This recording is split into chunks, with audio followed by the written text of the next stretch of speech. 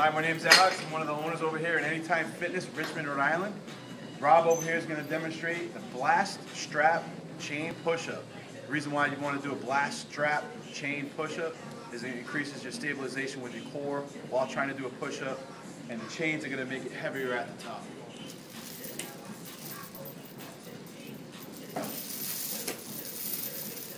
Now once again, you can make this harder if you wanted to by putting a plate on his back. You can put a 25-pound plate, a 45-pound plate, or a 100-pound plate.